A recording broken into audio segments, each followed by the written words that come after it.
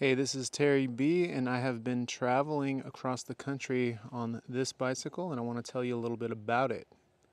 We're at the end of week 2. We are in Michigan. We started in Brooklyn, New York, and we've been living off our bicycles. This is the number 22 Drifter, and I want to show you how I have the stream set up on here. So I'm going to start with the cockpit. So on the stream setup, we have a live view, which is a cellular encoder and bonder. We have 1, 2, 3 different modems. On the back here, we have a Sony AS300 for the actual camera. So this is an HDMI and a power cord, and then this is an audio in. Running down the bike, comes down the top tube, and it runs into the encoder here. And then I'm running Rode Wireless Go's, and one here is this is the receiver for these wireless mics. And I have 1 and 2 transmitters, so I can give one to Sean while I'm on the road. So back to the front, these are the Redshift kitchen sink bars, the Redshift Sports. They come with this top bar, and what I've done was I've taken this quad lock. This is their new 360 quad lock set, and I built this kit myself. So what this is a wireless charger. Actually, I have it unplugged right now. And the reason why I use the wireless charger instead of plugging in my phone is it not only holds, you can see now the blue light's on, so it's charging. Not only does it hold my chat phone, and this is the live stream, this is what the chat looks like. Not only does it hold my phone here and lock it in place, it now keeps it charged cable free. So when I want to charge my iPhone, which I'm filming this with, I can put it on here and charge both phones because they both have quad lock cases. So it's a really nice thing to have on this trip. I used their 360 set, and I built this myself. So you can get the quad lock 360 kit, and I basically got this bar mount with a 90-degree adapter, and I have it loose so I can turn it a little bit to angle the chat up and down. And then I just got the wireless charger, quad lock. And then I can keep both of my phones charged without having to carry a bunch of cables. And it also puts the chat right in front of my bike so I can respond in real time and still kind of be safe on the bike. It's all the way out in the front. And the only way I could really do this is with this quad lock 360 kit, along with these Redshift kitchen sink bars with this really big piece. And with all the extra space, I just zip tied the live view to its case around the stem, so it's kind of just floating here in this area, and it's pretty protected there actually. Underneath it, like I said, I have the 2 modems. This is a Nighthawk and this is an Inseego. Not that good of a modem, but I had to buy it. One crapped out on me on the road. And then the other one's here. This is for Verizon here. Underneath, I have a Max Oak battery, and this is running power. Right here, this DC port runs power to this DC port for the live view. The live view also has an internal 2-hour battery, but this battery allows me to stream on the bicycle for 8 hours plus. So this one battery keeps this charged, keeps this charged, keeps the live view charged, the phone charged, and then I also have a spare cable here that I use for alerts for the stream with this JBL Clip 3. And I use this cable here, and I can use this cable to charge the Wahoo, charge the speaker, charge the the receiver for the Rode. By the way, I'm using the Rode Wireless Go 2 set right now for this audio. And that's how I get the stream working The other thing I wanted to mention on the front of the bike before I go is this is a Jack the Bike Rack. And this rack clips to the bars. They have they had a, what was it? It wasn't a GoFundMe, but it was a Kickstarter or Indiego, whatever, one of those funding projects.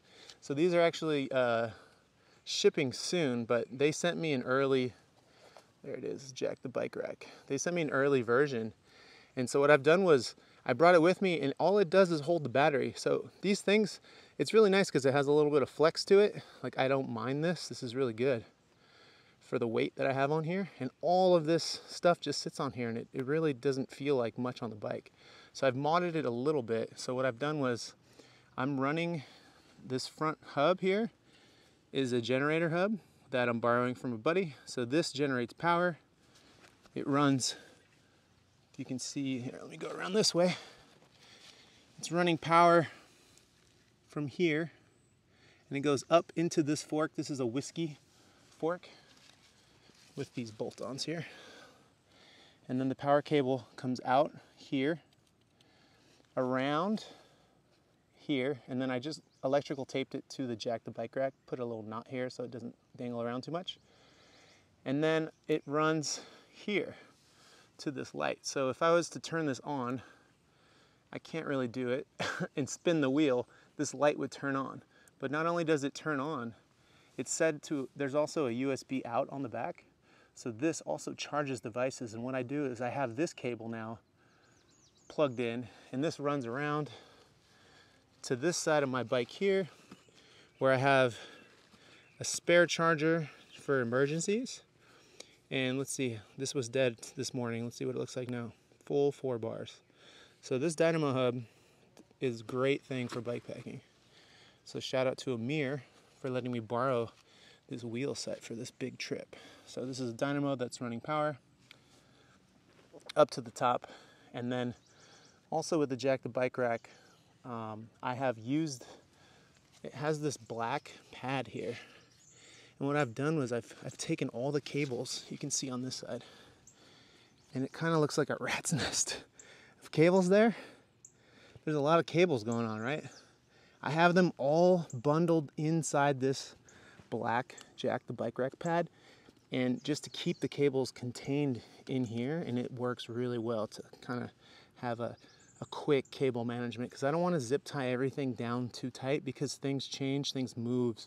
The bike gets packed and repacked every day, so I need to have it semi-flexible. So on top of that, that's the front end, and it allows me, this is basically the command center. I can see the status of the stream here. I can see what modems are working, what bit rates I have. And then here on the chat phone, I can swipe over, and this is my server here where I send the stream to. So I can control everything from here. Make sure I can change scenes. I can make sure what is happening on the stream here. I can even see a thumbnail. I can pull up Twitch if I wanted to. And then here I can see all the modems. So everything I need to do, including audio, I can do while I'm pedaling the bike, which is a major plus when we're trying to get in an average of 80 miles a day on the bike. We don't have time to stop and fuss with the stream too much, even though it does happen. If you watched a couple streams, you know it happens. So that's the whole stream setup. And now I want to talk to you about the rest of the bike. So this is the number 22 Drifter. Like I said, this is a new fork. This is a whiskey fork. I got it so I can carry bottles on the front of the fork. So I have 2 Nalgene's here. This one's running a filter on the front, and what this does is, this was given to me by Matthew B. Shout out to Matthew B. if you see this video. This is a filter, so I can either put coffee grounds on the bottom here and pour hot water in here and have hot coffee, or how we've been using it since it's so hot is I drink the water to about half, and then we pour coffee grounds into it, let it sit overnight, and then we pour it out, and we have cold brew in the morning. Other side, we have water there. I have 2 water bottles from King Cog. I have, let's work my way around here. I have a Thompson seat post. I used to have a dropper on this bike. I took it off so I'd have less moving parts and less things that will break on the trip. I think it's smart so far. The Physique Argo saddle. And then let's go down to the drivetrain here. I'm running these old SRAM Force cranks. I think they're a couple generations old. I have these wild ass 1-up pedals. I'm running flat pedals while riding across the country, and you might ask yourself why. Well, I'm riding across the country in sandals. Check out these tanned legs and feet. So yeah, I'm running flat pedals for comfort because it's hot and I'd rather not carry a bunch of laundry with me. Onto the chainring. This is the brand new Orin chainring. This is a 32 tooth in the front, and in the back I'm running an Eagle drivetrain. So this is 10 to 52 with electric shifting. This is a SRAM X01 electric derailleur. What else can I tell you about this? I brought 3 batteries for the derailleur. This is number 2. I had to change this as soon as I crossed the border pretty much into Canada.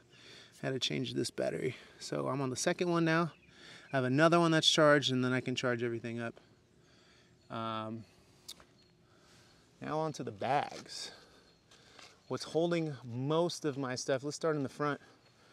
The front, I have a feed bag, so I can easily grab snacks. Right now I'm rocking with the Sour Skittles. And I usually put this phone in here that I'm using to film this. And then in the other bag, I have a point and shoot. This is a Contax T2. Some color film, I'm not sure. I think it's some Fuji stuff right now. Like I said, this side holds the battery. Spare cables for the iPhone. And then this is an outer shelf mini, it's like a half frame bag. This allows me to have water bottles and still store things in here. I put things in here that I kind of use all the time. Right here is the audio. I need to use that quite often. I have some chapstick from Japan. We have some chain lube, it's dry, and sunscreen, which I don't like to use, but I have been using it lately because we've been out here. I also have some Dynaplugs, shout out to them. Had to use one so far. And I have my tent poles in there as well. I'm running a regular REI tent setup, so I don't have small poles or anything. And then on this side is just essentials, stickers, wallet, kind of in a waterproof zipper bag, just in case it rains, to keep everything nice and dry.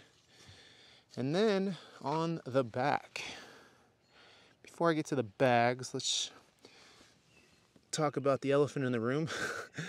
This is what's holding the camera together. This is a big web of Volet straps. Wish they were a sponsor of this trip because I use the shit out of them. Tons of Volet straps all over there holding this in place. This is a Rode boom pole with a Joby like adjustable camera, quarter 20 camera mount on the top with a level. And then we have mini Volet straps holding the cables down. I got some extra paracord, shout out to Eric Otto for this, just in case something I need it. So I have it here ready to be used. And then extra Volet straps here on the side to kind of pull the camera over my left shoulder. And then I've already unclipped this, but I got my New York Terry license plate. JDR gave me this. Gotta show that. It's getting really bent up. Pretty cool.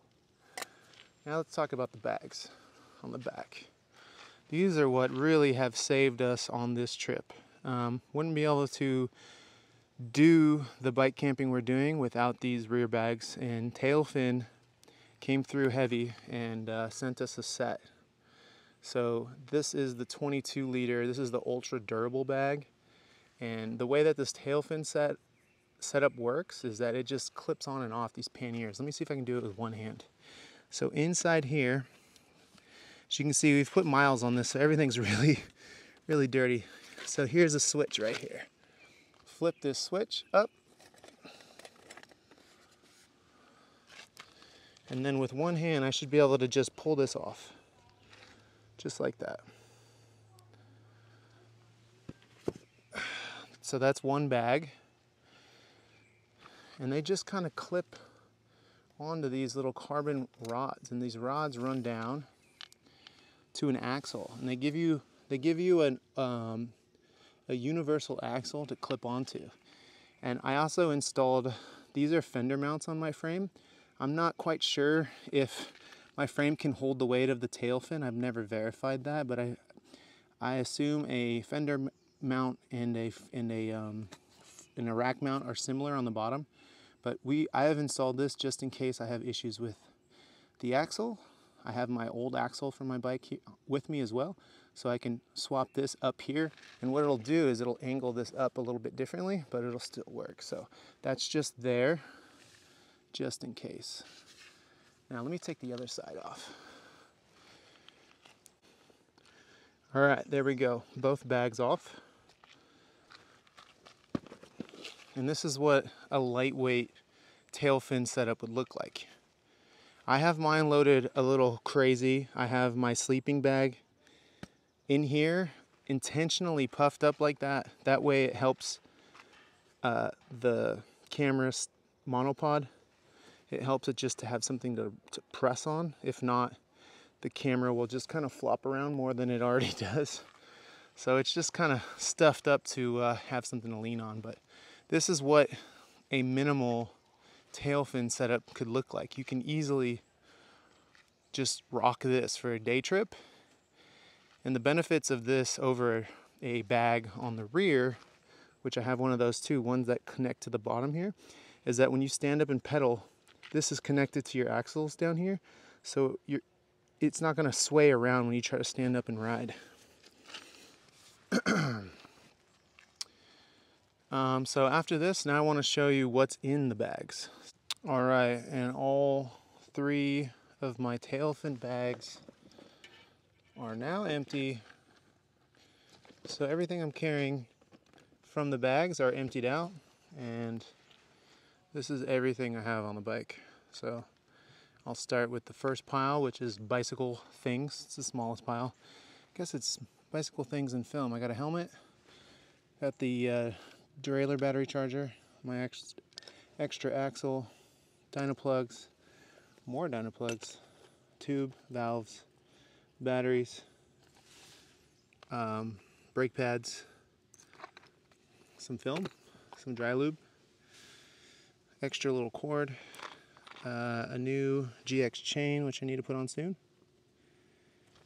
and that's it for the bike goods for now. I have some sealant in that bag as well. And then this is the electronics. It's fucking crazy to keep the stream going. So first things first is all the repetitive things. These are all the exact HDMI and USB 3 cables to run to the back of the camera. I have an extra modem battery in here, and I have some extender cables. There's an old modem that has already died on the trip, and then I have the same setup here with a Ethernet cable in there as well. Got some zip ties in case I need them to zip anything down. When we're in a hotel, I got this charger guy. Speaking of chargers, I got this Anker block system with 3 quick charges. The reason why I have that is because I need to plug in 4 of these every time we stay somewhere with power, because I have 4 Max Oak batteries, 1, 2, 3, and then the one on my bike, 4. Sean's helping me carry 2 of these, so I'm only carrying 2 at a time. He's carrying 2 for me. Thank God for Sean. These weigh about 4 pounds a piece. And then I have 2 sets of Rode wireless Go's. I'm using one right now, like I said. So they're labeled A and B set. This is the bag for the second set. I have a spare backup camera just in case the AS300 stops working. This one is just what I had laying around, so hopefully that'll work. That's an ARC-02. Not as wide, but at least we'll have a picture. And then this is my bath goods, minus a towel. So just regular old stuff, some stuff I stole from a hotel.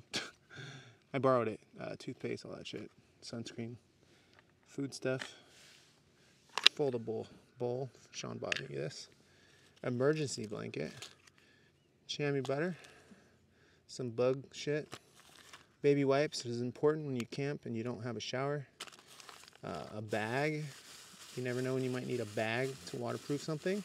Even though the tail fin bags are waterproof, I use this for the ends of all of my cables on the front of the bike there. So when I put all this stuff away for weather, I put all the ends of the cables in the bag, and then I wrap a belay strap around it, and then I put this bag around the camera on the back of the bike, like this. Just pop it on, like that, and then I cinch it tight with a belay strap. It's been great so far. We've had to use it a couple times. All right, and then this is the camping stuff. So I have my tent poles, sleeping bag, tent, and my sleeping pad. Pretty simple stuff. And then I have a headlamp there. And then the last thing is my clothing. I'm packing a little more than I want, really. There's a little more things than I really need here, but this is just what I have. I got some lightweight, like, rolly pants. I got a wool long sleeve base layer, some chrome shorts. I have this shirt I picked up along the way from Herkimer, New York. This is Dick's Wheel Shop. You bust them, we adjust them. This was an extra piece I got along the way. This is a SPF 50 Mountain Hardwear long sleeve shirt with a hood. This helps on the really sunny days when there's no shade. I have a rain jacket from Mission Workshop. 2 pairs of wool socks for these here sandals. So they're divided up, the big toe from the rest of the toes. Not the best for fashion, but they're functional. And then I have 2 pairs of mesh gloves. One that I cut the fingers off that I use during the day, and then I'm leaving some with the fingers on in case it gets cold. And then I have a mesh. This is a day bag. This flips out into a backpack. Here, let me show you. Sean has his already out, so it turns into a backpack like this. Pretty nice to have. And then this is the Slow Squad stuff that JDR made before the trip. This stuff will be launching soon for pre-order. So we got the Slow Squad, pretty sick, Slow Squad Tourist Division. This is the long sleeve. On the front, it's got Bart with a dead head. This is Slow Squad Tourist Division, east to west. Stay safe, stay slow. This is like the mileage and everything. We got the shirt. We got some sick shorts with a back pocket, and then it's got the little hotline hit on the back left leg. Front pocket's got some more piece hits with the Slow Squad on the front. And it's a drawstring. I use these to chill in after I'm done, usually in a hotel. These are all made by Endo Customs, by the way. Really nice stuff. And then there's a dark short sleeve version of the other shirt I just showed you here. I forgot to show you. It's got the slow mark here. And then we got the bib. These are the Slow Squad bibs. It's got the little Slow Squad dude. And these are pocket bibs, so 2 pockets on a pocket on each leg, and then on the back it's got the hotline hit, and it's got the hits here, the peace sign and the yin yang, and it has 2 pockets up here on the back. And I have 2 bibs. I'm wearing some right now, and then I'm wearing this Patagonia fly fishing shirt that Matthew B gifted me. All right, so now I'm going to set up the tent and end the video. So let's set up the tent.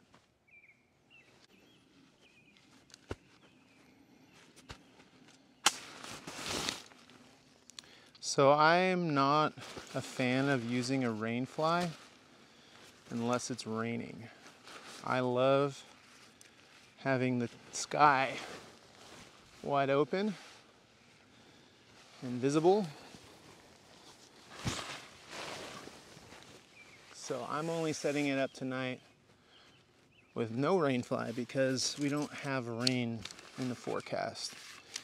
If it does rain, magically, I usually keep the bag with the rain fly with me, just in case, you know, and I can just pop it on real quick. I've had to do that already. Not on this trip, but I've had to do it.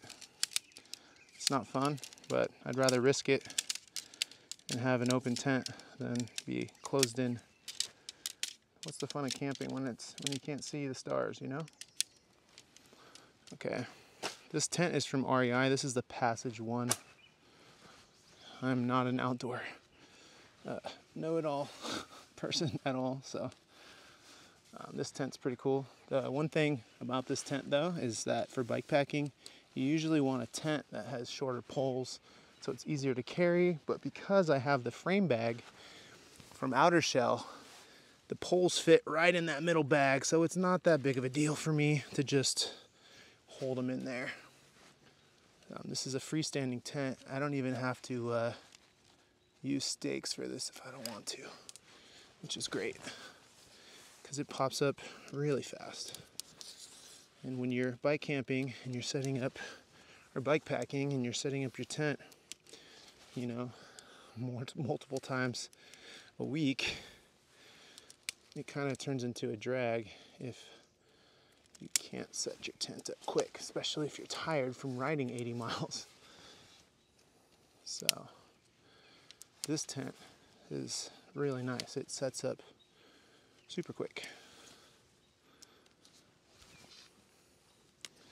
And it's done. That's it. Probably doesn't look super even, but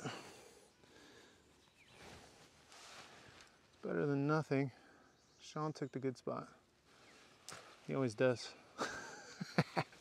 Fucking Sean. Alright. So like I said, I usually just throw this stuff really close by. This is the Rainfly pillows. The next is the pad. I just bought this pad. This is the Sea Summit. I don't know which one this is. It's their nicest. It's the nicest fucking pad though. I had to order it because it was out of stock.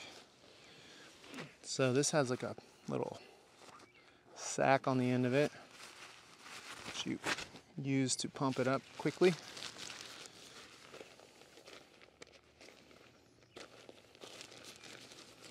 And I was doing it wrong. I didn't read the instructions at first. Pretty funny. You just fill it like this. It takes like 4 or 5 good fills with this bag and then it's done. And this is like my 3rd sleeping pad, and this is by far the most comfortable and fastest to blow up. At least for being on a bike. I know they have like those foam ones, but those are a real pain in the ass to carry across the country. But I did get the big one. This is the Etherlite XL.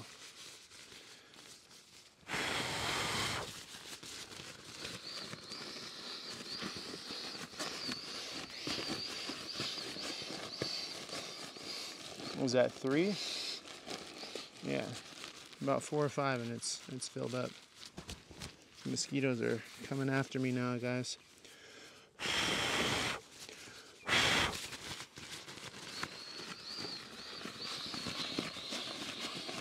After this, I'm gonna go take a shower. We've been fortunate enough that this campground has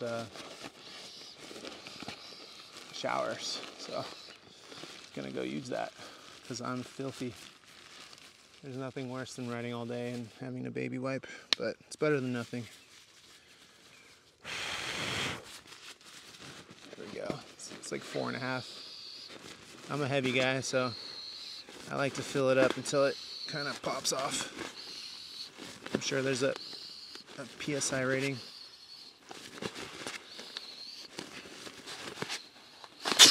There. And that's it. It's like a fucking full-on air mattress, man. It's a luxury. But it doesn't weigh that much, so it's not that big of a deal to carry it. Alright. Throw this guy in here.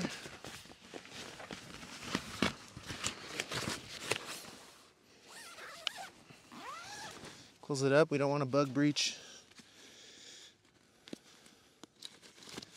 And this is my sleeping bag. It's just in a Sea to Summit bag. I don't know what, this is an REI sleeping bag as well. It's kind of a light one, but I'm not sure which one it is. It's definitely it's a down bag. It's been way too hot to really sleep in them. I'm kind of a hot sleeper, so I don't usually need it, but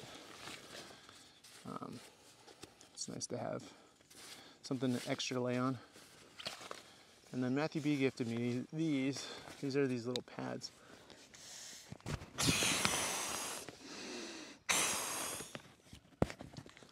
That you fill up really quickly.